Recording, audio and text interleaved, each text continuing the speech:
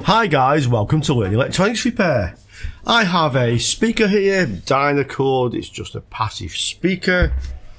Looks like it's just a speaker, like it's a subwoofer. There's no horn in here, and apparently it's not working. And sometimes you can fix these, even though it's just a speaker. If we're lucky, or just have a bad connection somewhere. If we're unlucky, then the coil will be burnt out in the speaker. And if we're medium lucky, then the coil will be burnt in the speaker, but we can actually fix it. So let's have a look. I'll connect a lead to it. Plug a lead into it. And let's just check what resistance we see across the speaker first. There's another possibility, of course, and that is this has a passive crossover in it, and the crossover is faulty. Yeah. Let's have a quick look. So this is quite handy, just a speak-on connector which goes to a jack plug, which happens to have a couple of bits of wire on it. Useful test lead, that's all. So I often use this just for connecting my speakers which don't have a speak-on to an amplifier, just to test it. And we're reading 7.7 ohms, so that seems like pretty much okay to me. I wonder what's wrong with this thing. I have a little amplifier here, just a single channel amp, which I can connect this to, which is another good reason for this lead. Yeah. And let's just connect it up and see what it actually does first.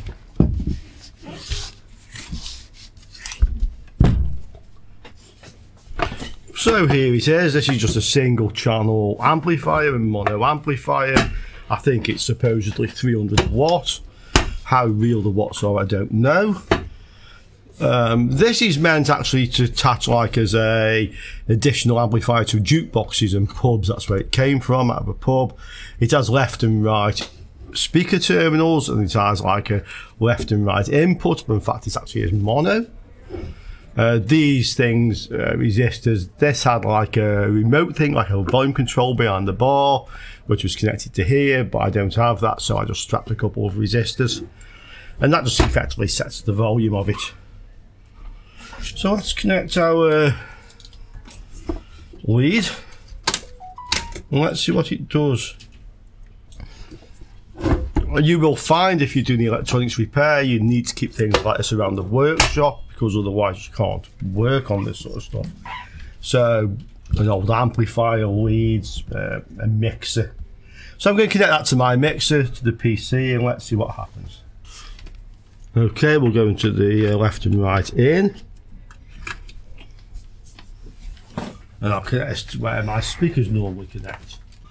Let's see what we get out of this. Let's switch it on. Heard a little rumble from the speaker, so something's going to come out of it. Let's get some audio.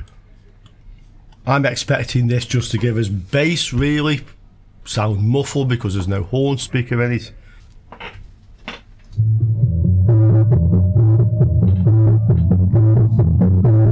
Well, as I expected, some muffled sound, yeah. So, what's wrong with this thing?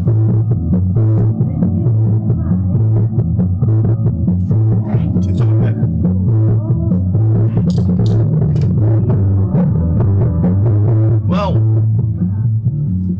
I have to say, guys, this thing's supposed to be faulty. It's interesting. Nope.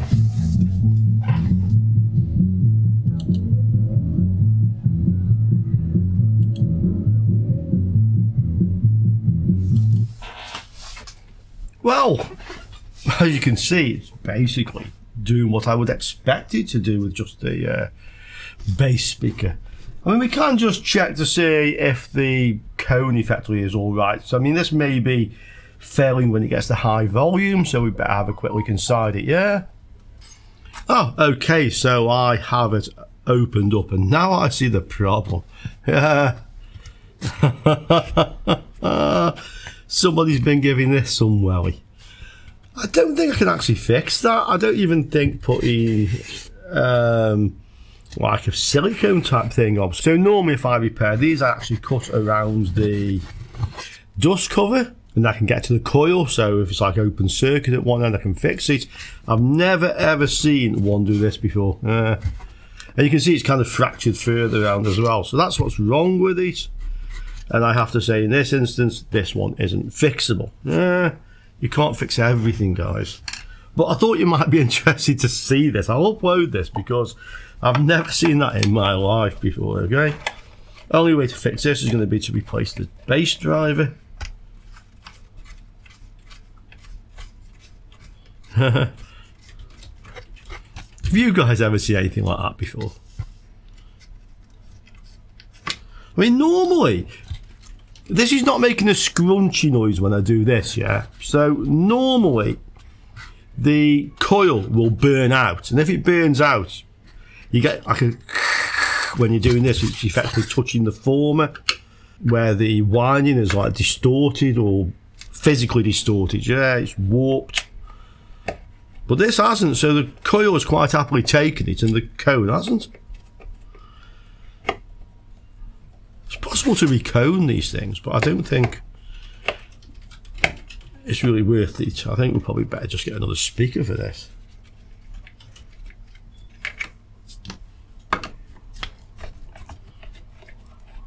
I'll send the owner some photos of it and the bill if he wants it fixing.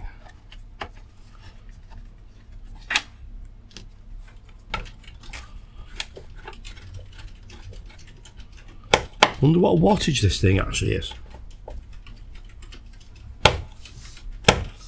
Oh, that doesn't easily want to even come out. Okay, find a better screwdriver than that old thing. Find a decent one. Better.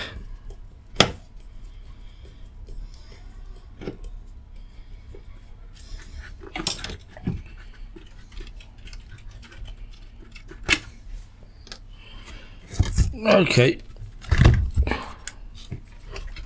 what we got? It's heavy. Whoa, it's a heavy one. No markings on it, no name on it. I thought it might have some sort of brand on it.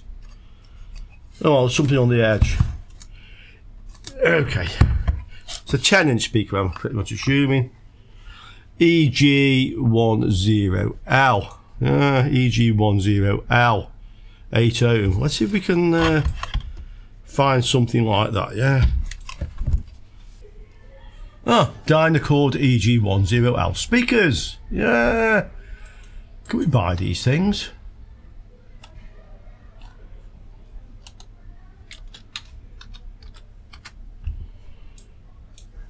I don't think they're €1.64.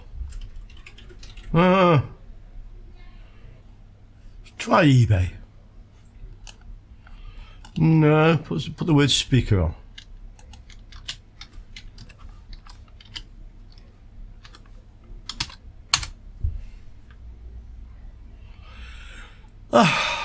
G10L Celestian. Well, it looks like these are not easy to find.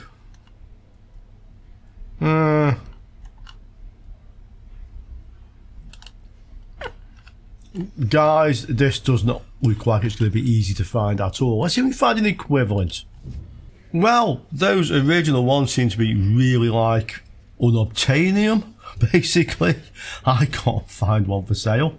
Thomann, Spanish site, it's actually a German site, but they're delivered to Spain. They seem to have a suitable one, which I think is the same rating, 250 watts RMS. Yeah, 10-inch, that one. That's the same spec as far as I can tell. They have a few others. So I think I will just get in touch with these, ask them about the cost of delivery to the Canary Islands, and if they have any other advice. Okay. So that goes to show, guys, I never know what I'm going to find when I make one of these videos. It is what it is. If anybody has any suggestions on repairing this, I don't think this is going to be possible. But I know some of you guys have more experience than me with these sort of things, yeah? So let me know. And yeah, if there's something that can be done with this one, then we can do it on another video. Okay, hope you enjoyed it anyway, even though there wasn't much else to say about it. And I will see you all very soon on another Win Electronics Repair video. Ciao for now, guys. It's a short one.